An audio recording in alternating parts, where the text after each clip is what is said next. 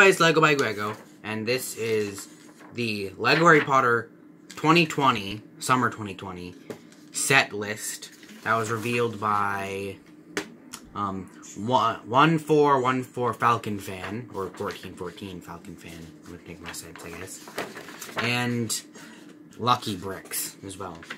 And yeah, so this is the set list for this summer, like Harry Potter wave.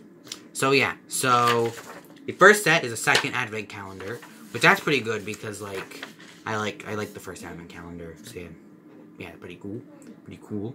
And yeah, second CMF series, which is also good because the first one is my favorite minifigure series, just like of all time. Also the only one that I have that I've collected all the figures for, which is really cool as well. 75967 Forbidden Forest, which is $30, and it recreates the scene in Order of the Phoenix. I have a Hagrid minifigure here.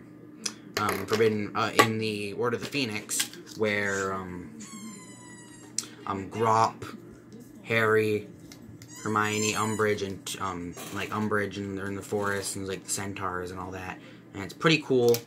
And yeah, that's gonna be $30. I think they're pretty good little. I think like a good like.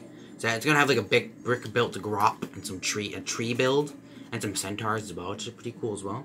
Then there's Privet Drive for $70, and it includes like basically the minifigs expect Harry, Ron, and then 3 Dursleys, which is pretty cool because they haven't made a set on that scene since 2002 for like the initial Chamber of Secrets movie wave.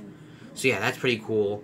If I do get that set, I think we'll probably go in Lego City somewhere. Maybe replace that like over there. You see that like, over there? The one that's like right over there. That'd probably replace that one.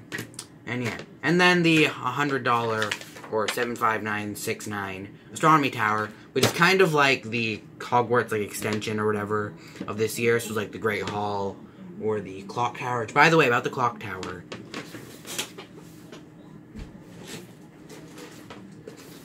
I've not built it yet, but like I'm gonna build it at one point. So yeah, the review when I do build that, the review will come. So just so you know.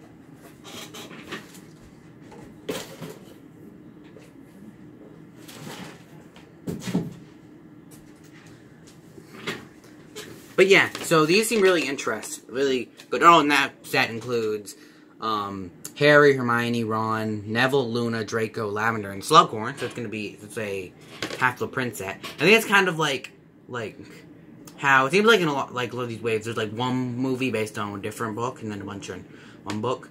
Though so far they've been in book order. So like for example, the first wave was Sorcerer's Stone and Chamber of Secrets. This last summer's wave was Prisoner of Azkaban and Goblet of Fire, and then this one's like mostly some Order of the Phoenix and Half-Blood Prince, but it's also including some ones from like Chamber of Secrets, be with the Privet Drive, that's pretty interesting. That makes sense because they can't just yeah, because then that'd be, and especially if it's gonna be like an evergreen theme, they have to like do old stuff from the old ones event at some point. And yeah, so I think that's it for the video. I'm really excited for these sets, and they're coming out this summer. So yeah,